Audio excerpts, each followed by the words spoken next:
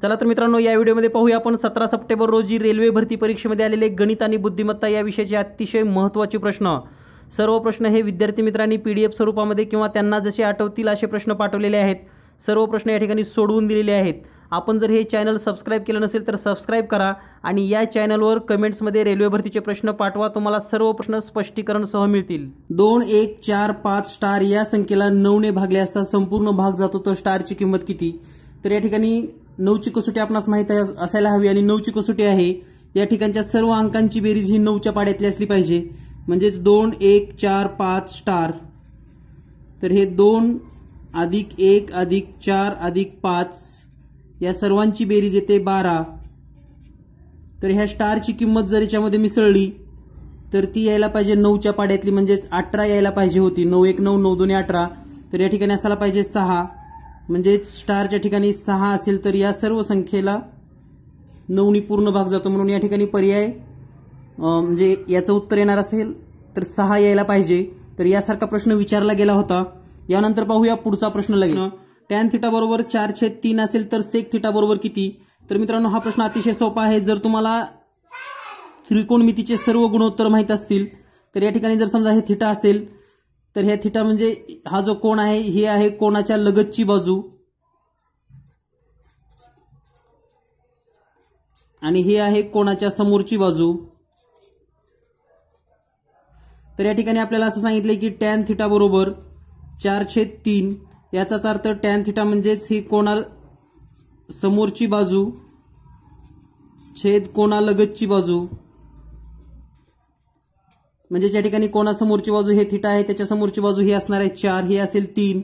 तर या त्रिकोणामध्ये हा काटकोन त्रिकोण होईल आणि या ठिकाणी कर्ण 5 असणार आहे, कारण 3 आणि 4 बाजू असतील तर कर्ण 5 असेल।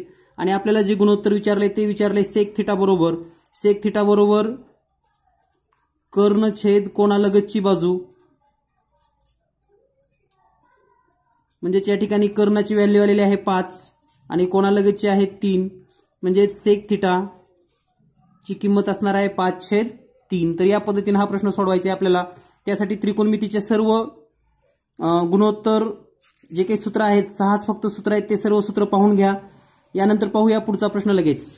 पुढचा प्रश्न आहे x + 1/x बरोबर 2, तर x चा 117 + 1/x चा 117 बरोबर किती? तर हा प्रश्न सोडवत असताना थोडं विचार केला तर तुम्हाला सहज उत्तर सापडेल। या ठिकाणी जर 2 ची किंमत यायची असेल, म्हणजे 2 किंमत यायची असेल तर x ची किंमत काय असायला पाहिजे? अंदाजे जर आपण विचार केला तर ही 1 + 1/1 बरोबर 2 येऊ शकतं। याचाच अर्थ x बरोबर 1 आहे, म्हणजे ती जर किंमत इथे या ठिकाणी ठेवली तर 1 चा 117वा घात अधिक 1/1 चा 117वा घात याची किंमत जर काढली तर ही येणार आहे 1 + 1/1, म्हणजेच 1 + 1, म्हणजे याचं पण उत्तर असेल 2। तर या पद्धतीने हा प्रश्न सोडवू शकतात। यानंतर पाहूया पुढचा प्रश्न आहे 3a बरोबर 5b बरोबर 2c, तर abc चं गुणोत्तर काय असेल? तर पहा आपण काय करूया, 3a बरोबर 5b बरोबर 2c, या 3 चा 5 चा आणि 2c चा लसावी आपल्याला माहिती आहे, तो येतो 30।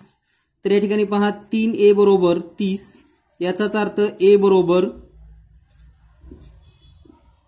हे 30/3, म्हणजेच 3 × 3 3 × 3 म्हणजेच 10/1, म्हणजेच a ची किंमत आलेली आहे 10। याच पद्धतीने b ची पण किंमत काढून घेऊया। 5b बरोबर 30 असेल तर b बरोबर 30/5, म्हणजेच b ची किंमत येईल 6, 5 × 5 5 × 30 या पद्धतीनं।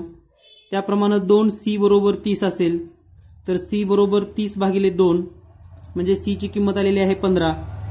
तर आता आपण गुणोत्तर जर लिहिले तर a b c, तर a ची किंमत आहे 10, b ची आहे 6 आणि c ची आहे 15। तर हे उत्तर असेल, किंवा याचं संक्षिप्त रूप जर केलं आपण तर संक्षिप्त रूप या ठिकाणी देणं शक्य नाही, म्हणजे हेच उत्तर असणार आहे। म्हणून मित्रांनो, या ठिकाणी abc चं जे गुणोत्तर असणार आहे ते असणार आहे 10 6 15। तर या पद्धतीने तुम्ही हा प्रश्न सोडवू शकतात। यानंतर पाहूया पुढचा प्रश्न लगेच। पुढचा प्रश्न आहे x चा 80% बरोबर 120 असेल तर x ची किंमत किती?